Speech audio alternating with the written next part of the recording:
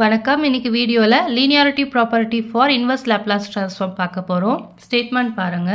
If L inverse of f of s equal to f of t and L inverse of g of s equal to g of t, then L inverse of a into f of s plus b into g of s equal to a into L inverse of f of s plus b into L inverse of g of s.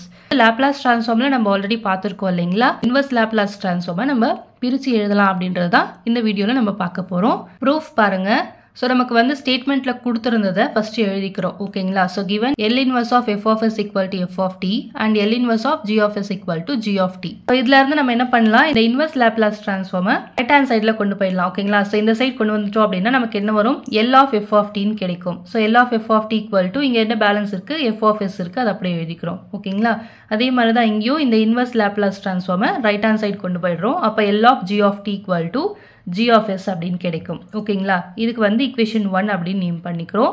So நம்ம already Laplace transformல linearity property பார்த்திருக்கோம் இல்லைங்களா? அதை வந்து இந்த இடத்துல நம்ம எழுதிக்கிறோம். So L of a into f of t plus b into g of t equal to a into L of f of t plus b into L of g of t. ஓகேங்களா?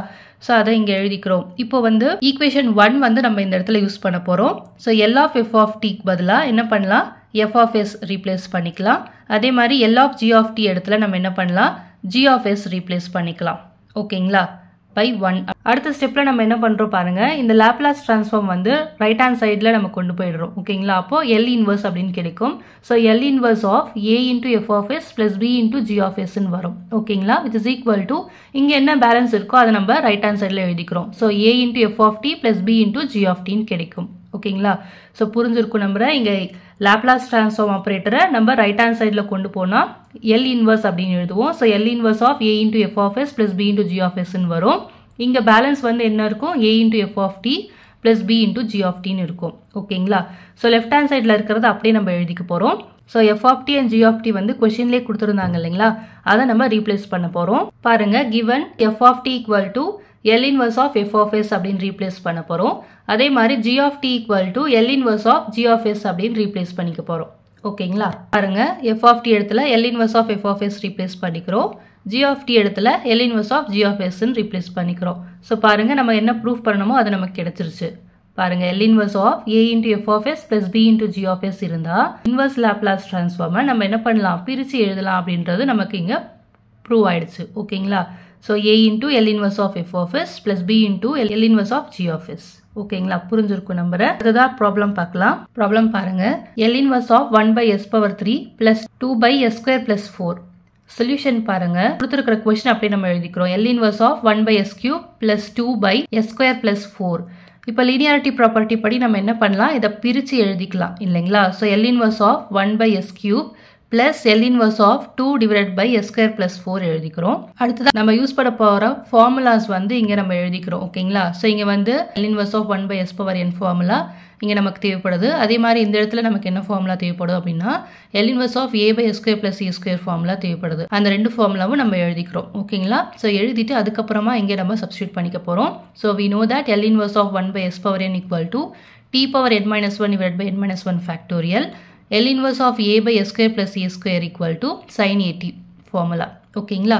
So இப்போ இங்கே நமக்கு என்ன வரும்? L inverse of 1 by s power 3 அப்படின்னா நமக்கு என்ன வரும்? t square divided by 2 factorialனு கிடைக்கும். ஓகேங்களா? அதே மாதிரி இந்த இடத்துல L inverse of 2 divided by s square plus 4னு இருக்கா? இப்போ a இடத்துல நமக்கு என்ன இருக்கு?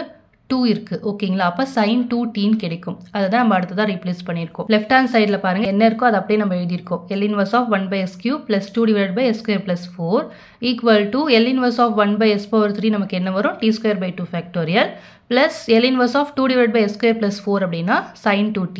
இந்த ஃபார்முலாவை நம்ம இங்க அப்ளை பண்ணிக்கிறோம். ஓகேங்களா? இந்த ஆன்சர் நமக்கு. ஸோ இந்த ப்ராப்ளம் புரிஞ்சிருக்கும் நம்புறேன். அடுத்த ப்ராப்ளம் பாருங்க. L inverse of 1 by s plus 4 plus 2s divided by s square plus 9. Solution பாருங்க. क्वेश्चन அப்படியே நம்ம எழுதிக்கிறோம்.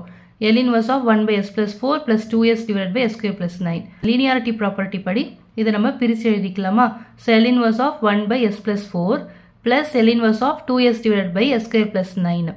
இங்க 2 வந்து கான்ஸ்டன்ட், அதை நம்ம வெளியே எடுத்துக்கலாம். ஓகேங்களா? அடுத்த ஸ்டெப்ல இப்போ ஃபர்ஸ்ட் டேர்ம் அப்படியே நம்ம எழுதிக்கிறோம். இந்த செகண்ட் டேர்ம்ல 2 கான்ஸ்டன்ட், அதை நம்ம வெளியே எடுத்துக்கிறோம். plus 2 into L inverse of s divided by s square plus 9 கிடைக்கும். இப்போ இங்க என்ன ஃபார்முலாஸ் நமக்கு தேவைப்படுதோ அந்த ஃபார்முலாஸ் அடுத்ததை நம்ம எழுதிக்கிறோம். ஓகேங்களா. we know that L inverse of 1 divided by S plus A இதுக்கான formula equal to e power minus AT. இங்க பிளஸ் இருந்தா இங்க மைனஸ் போடணும். ஓகேங்களா. அதே மாதிரி இங்க என்ன ஃபார்முலா தேவைப்படுதுன்னா cos AT ஃபார்முலா. ஓகேங்களா. so L inverse of S divided by S square plus AT equal to cos AT formula. So இந்த ரெண்டு ஃபார்முலாவை நம்ம இந்த இடத்துல யூஸ் பண்ணிக்க போகிறோம். லெஃப்ட் ஹேண்ட் சைடில் நமக்கு என்ன இருக்கோ அதை நம்ம அப்படியே இங்கே எழுதுறோம். ஓகேங்களா. Which is equal to right hand சைடில் L inverse of 1 by S plus 4 இருக்குது. ஓகேங்களா. இங்கே ஏ இடத்துல நமக்கு 4 இருக்குது. அப்போது நமக்கு என்ன வரும் e power minus 14 வரும். ஓகேங்களா. Which is equal to e power minus 4t. Okay. Plus 2 into L inverse of S divided by S square plus 9. So ஏ இடத்துல நமக்கு வந்து இங்கே என்ன இருக்குது 9 இருக்குது அப்படின்னா 9 எப்படி எழுதலாம் 3 ஸ்கொயர்னு எழுதலாம். அப்போ நமக்கு என்ன வரும் cos 3t வரும். ஓகேங்களா. ஸோ அதான் இங்கே எழுதியிருக்கோம். ஓகேங்களா. ஸோ 2 இங்கே கான்ஸ்டன்ட் வெளியில் இருக்கா. ஸோ 2 இன்டூ cos 3t கிடைக்கும். இதுதான் நம்மளுடைய ஆன்சர். இந்த ப்ராப்ளமும் புரிஞ்சிருக்கும் நம்புகிறேன். இந்த வீடியோவில் பார்த்த லீனியாரிட்டி ப்ராப்பர்ட்டியும் ரெண்டு ப்ராப்ளம் புரிஞ்சிருக்கும் நம்புகிறேன். இந்த வீடியோ பிடிச்சிருந்தா லைக் பண்ணுங்கள். ஃப்ரெண்ட்ஸுக்கு தேவைப்படுது அப்படின்னா ஷேர் பண்ணுங்கள். இந்த மாதிரி நிறைய வீடியோஸ் வேணும் அப்படின்னா சேனலை சப்ஸ்கிரைப் பண்ணிக்கோங்க. கூடவே பெல் பட்டன் கிளிக் பண்ணி ஆல் அப்படி ஆப்ஷன் செலக்ட் பண்ணிக்கோங்க. அப்போ தான் நோட்டிஃபிகேஷன்ஸ் வரும். நான் போடுற வீடியோஸ் மிஸ் பண்ணாமல் பார்க்க முடியும். தேங்க்யூ ஃபார் வாட்சிங்.